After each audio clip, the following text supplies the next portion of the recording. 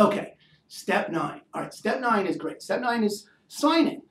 Signing is signing. It's not closing. So many people think, oh, well, when I sign, I get the keys. No, you don't get the keys when you sign. You just sign all the documents. And that usually happens over at the escrow office.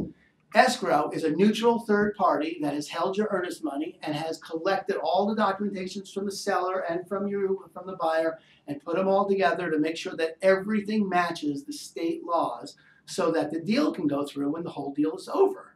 All right, so that's escrow. So you're going to go down to the escrow now office and sign all the documents. This is probably 40 pages of documents that you're going to sign. It's probably going to be you and the escrow officer.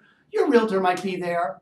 It's possible, although the realtor doesn't really have anything to do with it because it's really not out of their hands. Your lender might be there, but you are literally just signing all the documents from your loan to the title to make sure that everything is complete from a legal standpoint. Both you are going to have an appointment as the buyer and the seller is going to have an appointment to sign. Here's what, if you're not able to go to the escrow office, no problem. We'll have the escrow office will send a notarized signer to you. So maybe you're traveling on vacation or work or something, but you still need to sign, no problem.